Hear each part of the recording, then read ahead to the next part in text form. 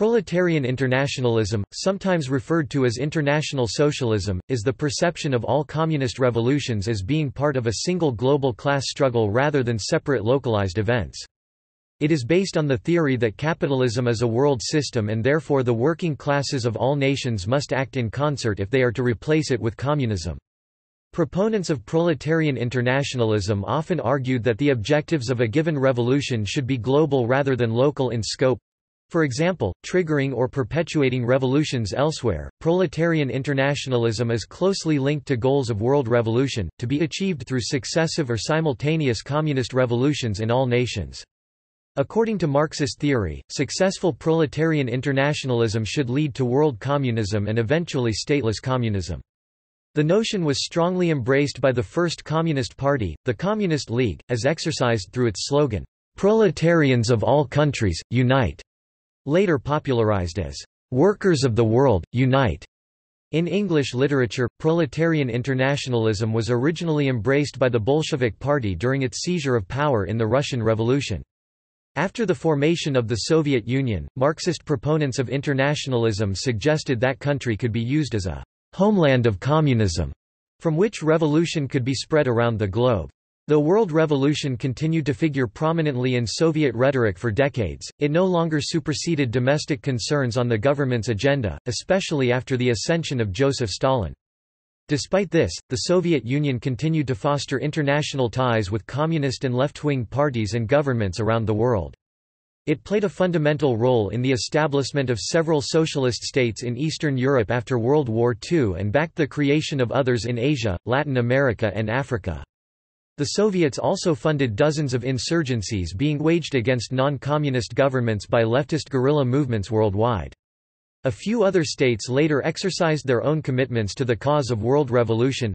For instance, Cuba frequently dispatched internationalist military missions abroad to defend communist interests in Africa and the Caribbean.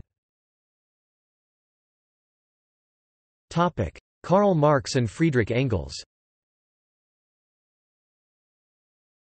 Proletarian internationalism is summed up in the slogan coined by Karl Marx and Friedrich Engels, "Workers of all countries, unite!"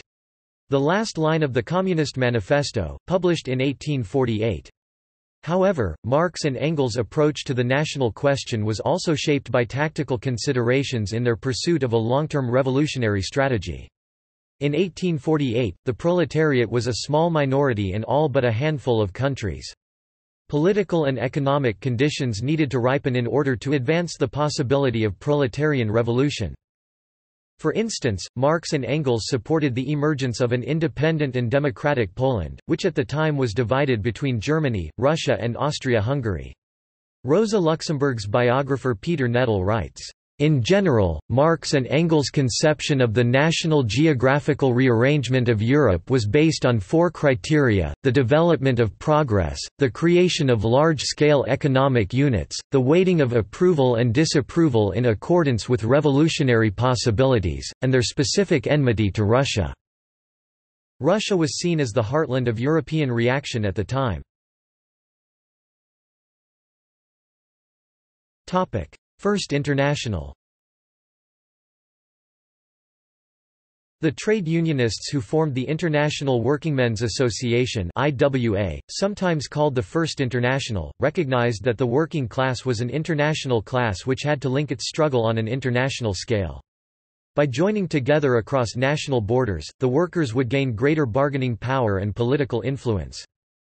Founded in 1864, the IWA was the first mass movement with a specifically international focus. At its peak, the IWA had 5 million members according to police reports from the various countries in which it had a significant presence. Repression in Europe and internal divisions between the anarchist and Marxist currents led eventually to its dissolution in 1876. Shortly thereafter, the Marxist and revolutionary socialist tendencies continued the internationalist strategy of the IWA through the successor organization of the Second International, though without the inclusion of the anarchist and anarcho-syndicalist movements. Second International. Proletarian internationalism was perhaps best expressed in the resolution sponsored by Vladimir Lenin and Rosa Luxemburg at the 7th Congress of the Second International at Stuttgart in 1907, which asserted, "Wars between capitalist states are, as a rule, the outcome of their competition on the world market, for each state seeks not only to secure its existing markets, but also to conquer new ones. In this, the subjugation of foreign peoples and countries plays a prominent role. These wars result furthermore from the incessant race for armaments by militarism, one of the chief instruments of bourgeois class rule and of the economic and political subjugation of the working class. Wars are favored by the national prejudices which are systematically cultivated among civilized peoples in the interest of the ruling classes for the purpose of distracting the proletarian masses from their own class tasks as well as from their duties of international solidarity. Wars, therefore, are part of the very nature of capitalism. They will cease only when the capitalist system is abolished or when the enormous sacrifices in men and money required by the advance in military technique and the indignation called forth by armaments, drive the peoples to abolish this system." The resolution concluded, "If a war threatens to break out, it is the duty of the working classes and their parliamentary representatives in the countries involved, supported by the coordinating activity of the International Socialist Bureau, to exert every effort in order to prevent the outbreak of war by the means they consider most effective, which naturally vary according to the sharpening of the class struggle and the sharpening of the general political situation. In case war should break out anyway, it is their duty to intervene in favor of its speedy termination and with all their powers to utilize the economic and political crisis created by the war to rouse the masses and thereby to hasten the downfall of capitalist class rule." In fact, Luxemburg and Lenin had very different interpretations of the national question. Lenin and the Bolsheviks opposed imperialism and chauvinism by advocating a policy of national self-determination, including the right of oppressed nations to secede from Russia. They believed this would help to create the conditions for unity between the workers in both oppressing and oppressed nations. Specifically, Lenin claimed, "The bourgeois nationalism of any oppressed nation has a general democratic content that is directed against oppression, and it is this content that we unconditionally support." By contrast, Luxemburg broke with the mainstream Polish Socialist Party in 1893 on the national question. Luxemburg argued that the nature of Russia had changed since Marx's day, as Russia was now fast developing as a major capitalist nation while the Polish bourgeoisie now had its interests linked to Russian capitalism. This had opened the possibility of a class alliance between the Polish and Russian working class. The leading party of the Second International, the Social Democratic Party of Germany, voted overwhelmingly in support of Germany's entry into World War I by approving war credits on 4 August 1914. Many other member parties of the Second International followed suit by supporting national governments, and the Second International was dissolved in 1916. Proletarian internationalists characterized the combination of social democracy and nationalism as social chauvinism. World War I. The hopes of internationalists such as Lenin, Luxemburg and Karl Liebknecht were dashed by the initial enthusiasm for war. Lenin tried to re-establish socialist unity against the war at the Zimmerwald Conference, but the majority of delegates took a pacifist rather than a revolutionary position. In prison, Luxemburg deepened her analysis with the Junius pamphlet of 1915. In this document, she specifically rejects the notion of oppressor and oppressed states. Imperialism is not the creation of one or any group of states. It is the product of a particular stage of ripeness in the world development of capital, an innately international condition, an indivisible whole, that is recognizable only in all its relations, and from which no nation can hold aloof at will. Proletarian internationalists now argued that the alliances of World War I had proved that socialism and nationalism were incompatible in the imperialist era, that the concept of national self-determination had become outdated, and in particular that nationalism would prove to be an obstacle to proletarian unity. Anarcho-syndicalism was a further working-class political current that characterized the war as imperialist on all sides, finding organizational expression in the industrial workers of the world. The internationalist perspective influenced the revolutionary wave towards the end of World War II, notably with Russia's withdrawal from the conflict following the October Revolution and the revolt in Germany beginning in the naval ports of Kiel and Wilhelmshaven that brought the war to an end in November 1918. However, once this revolutionary wave had receded in the early 1920s, proletarian internationalism was no longer mainstream in working-class politics. Third International, Leninism versus left communism. Following World War I, the international socialist movement was irreconcilably split into two hostile factions, on the one side, the Social Democrats, who broadly supported their national governments during the conflict, and on the other side Leninists and their allies who formed the new communist parties that were organized into the Third International, which was established in March 1919. During the Russian Civil War, Lenin and Leon Trotsky more firmly embraced the concept of national self-determination for tactical reasons. In the Third International, the national question became a major bone of contention between mainstream Leninists and left communists. By the time World War II broke out in 1939, only a few prominent communists such as the Italian Marxist Amadeo Bordiga and the Dutch Council communist Anton Pannekoek remained opponents of Russia's embrace of national self-determination. Following the collapse of the Mussolini regime in Italy in 1943, Bordigists regrouped and founded the International Communist Party (PCIent).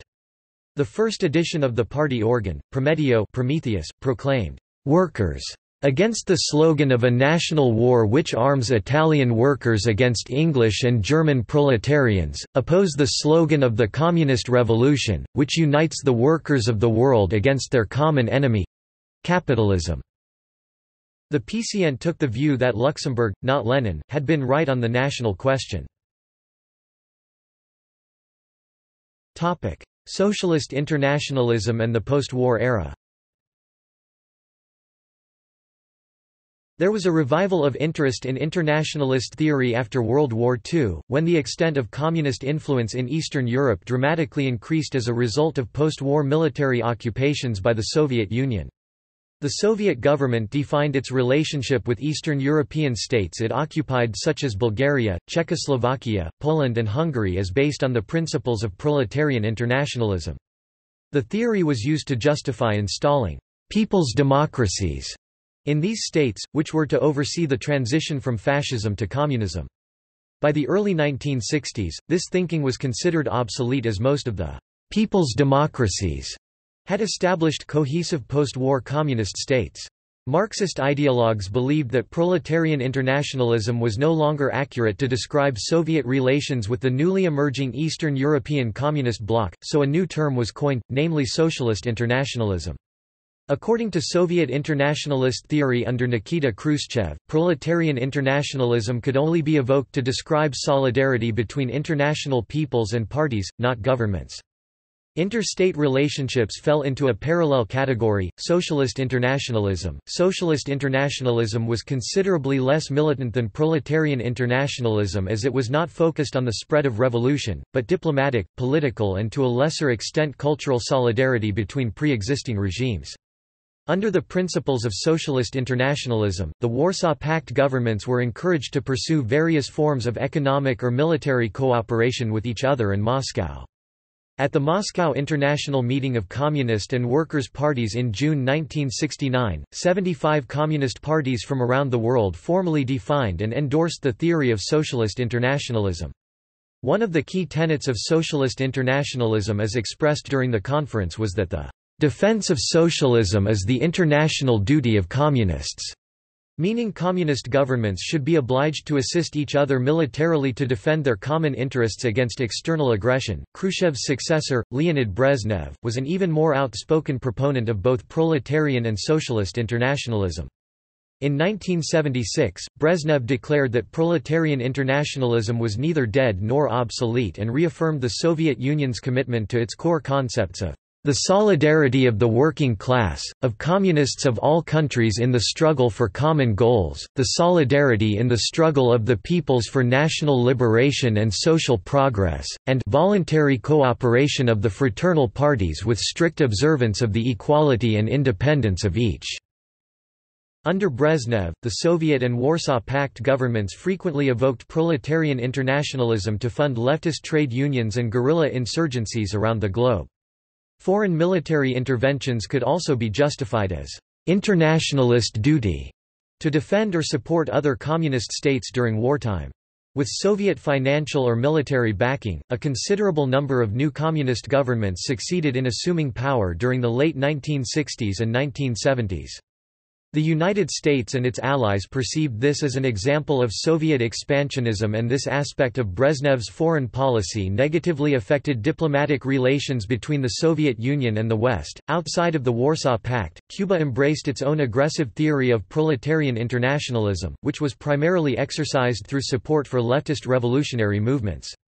One of the fundamental aspects of Cuban foreign policy between 1962 and 1990 was the rule of internationalism, which dictated that Cuba must first and foremost support the cause of international revolution through whatever means are available to her. At the founding of the Organization of Solidarity with the People of Asia, Africa and Latin America in 1966, Cuban President Fidel Castro declared that, "For Cuban revolutionaries, the battleground against imperialism encompasses the entire world. The enemy is one and the same one who attacks our shores and our territory, the same one who attacks everyone else. And so we say and proclaim that the revolutionary movement in every corner of the world can count on Cuban combat fighters." By the mid-1980s, it was estimated that up to a quarter of Cuba's national military was deployed overseas, fighting with communist governments or factions in various civil conflicts. The Cuban military saw action against the United States while fighting on behalf of the Marxist New Jewel movement in Grenada. It was also instrumental in installing a communist government in Angola and fighting several costly campaigns during that nation's civil war. Proletarian internationalism today. Some political groupings such as the PCN, the International Communist Current and the International Bureau for the Revolutionary Party, which includes the PCN, follow the Luxemburgist and Bourdigist interpretations of proletarian internationalism, as do some libertarian communists. Leftist opposition to proletarian internationalism. In contrast, some socialists have pointed out that social realities such as local loyalties and cultural barriers militate against proletarian internationalism. For example, George Orwell believed that, "In all countries the poor are more national than the rich." To this, Marxists might counter that while the rich may have historically had the awareness and education to recognize cross-national interest of class, the poor of those same nations likely have not had this advantage, making them more susceptible to what Marxists would describe as the false ideology of patriotism. Marxists assert that patriotism and nationalism serve precisely to obscure opposing class interests that would otherwise pose a threat to the ruling class order. Marxists would also point out that in times of intense revolutionary struggle, the most evident being the revolutionary periods of 1848 to 1498, 1917 to 1923 and 1968, internationalism within the proletariat can overtake petty nationalisms as intense class struggles break out in multiple nations at the same time, and the workers of those nations discover that they have more in common with other workers than with their own bourgeoisie. On the question of imperialism and national determination, proponents of third-worldism argue that workers in «oppressor» nations such as the United States or Israel must first support national liberation movements in «oppressed» nations such as Afghanistan or Palestine before there can be any basis for proletarian internationalism. For example, Tony Cliff, a leading figure of the British Socialist Workers' Party, denied the possibility of solidarity between Palestinians and Israelis in the current Middle East situation, writing that, "Israel is not a colony suppressed by imperialism, but a settler's citadel, a launching pad of imperialism. It is a tragedy that some of the very people who had been persecuted and massacred in such bestial fashion should themselves be driven into a chauvinistic, militaristic fervor, and become the blind tool of imperialism in subjugating the Arab masses." Trotskyists argue that there must be a permanent revolution in Third World countries in which a bourgeoisie revolution will inevitably lead to a workers' revolution with an international scope. This can be seen in the October Revolution before the movement was stopped by Stalin, a proponent of socialism in one country. Because of this threat, the bourgeoisie in Third World countries will willingly subjugate themselves to national and capitalist interests in order to prevent a proletarian uprising. Internationalists would respond that capitalism has proved itself incapable of resolving the competing claims of different nationalisms and that the working class of all countries is oppressed by capitalism, not by other workers. Moreover, the global nature of capitalism and international finance make national liberation an impossibility. For internationalists, all national liberation movements, whatever their progressive gloss, are therefore obstacles to the communist goal of world revolution.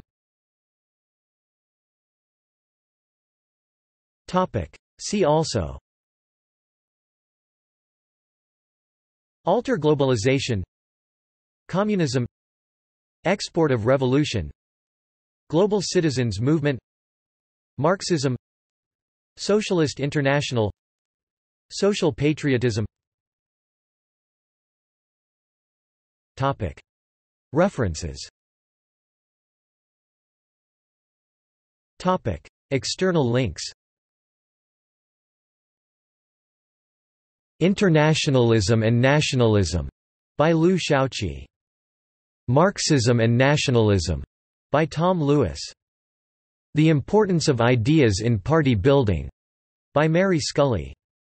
Without anti-capitalist theory and practice no anti-capitalist victory is possible, by Ernest Mandel. In the Belly of the Beast, Challenging U.S. Imperialism and the Politics of the Offensive, PDF by Dan Jakopovich. The Proletariat and War, by the International Communist Current.